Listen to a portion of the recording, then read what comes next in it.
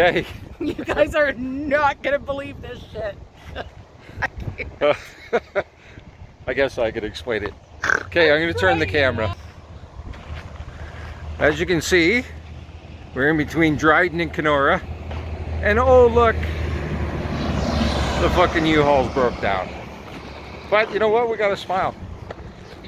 I guess all we can do is keep going, keep smiling.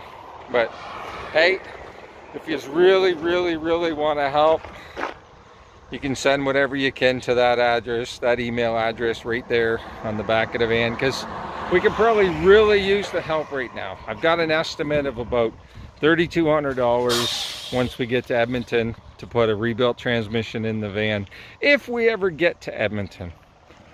I don't know, we're about 45 minutes from Kenora, and honestly, and when Mr. Bob, it's not a sign. It's a sign that we're strong and we can keep on when going, they Mr. fix Menard. this, we are leaving Ontario, and I'm never coming back to Ontario again. I'm done.